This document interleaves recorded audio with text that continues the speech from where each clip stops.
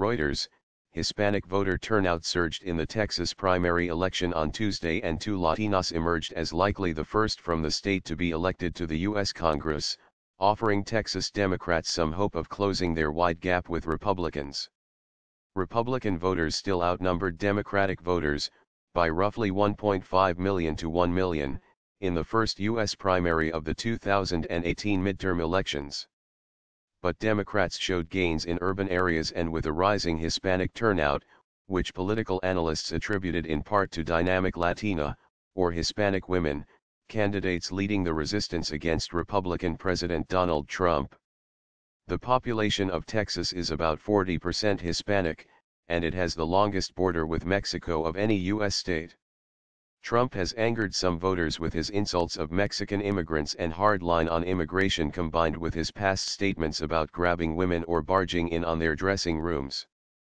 At a Euro trademark not just that the Hispanic intensity was up, but that intensity was heavily led by Latinas. Said James Aldrete, head of Austin-based MAP Political Communication, which led former Democratic President Barack Obama Euro trademark's Hispanic media campaign.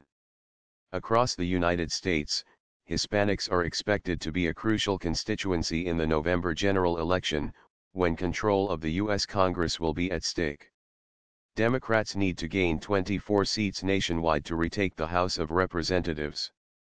In Texas, Democrats nearly doubled their turnout in the top 15 counties in the state compared to the last midterm primary in 2014, outnumbering Republican voters by about 1 percentage point in those areas, according to Matt Barreto, co-founder of the polling and research firm Latino Decisions.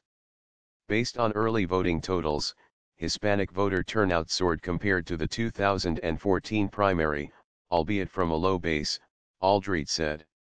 Hispanic turnout historically lags behind that of the wider electorate, so any uptick is closely analyzed.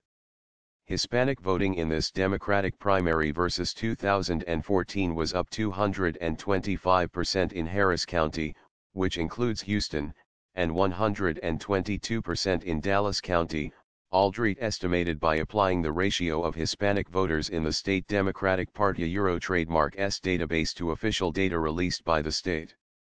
Latinas may have led that surge. Hispanic women typically outpace Hispanic men by 2 to 3 percentage points in terms of registration. Oregon voter participation, said Lydia Camarillo, vice president of the nonpartisan Southwest Voter Registration Education Project, a Latino voter mobilization group based in San Antonio.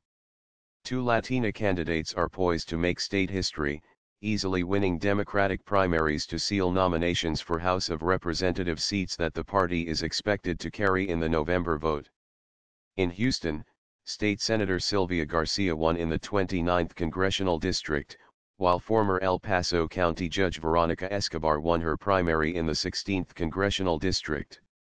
In the gubernatorial race, Lupe Valdez, the Latina former sheriff of Dallas County, led the field of 9 candidates with 43% of the vote, advancing to the Democratic primary runoff against Andrew White, who won 27%.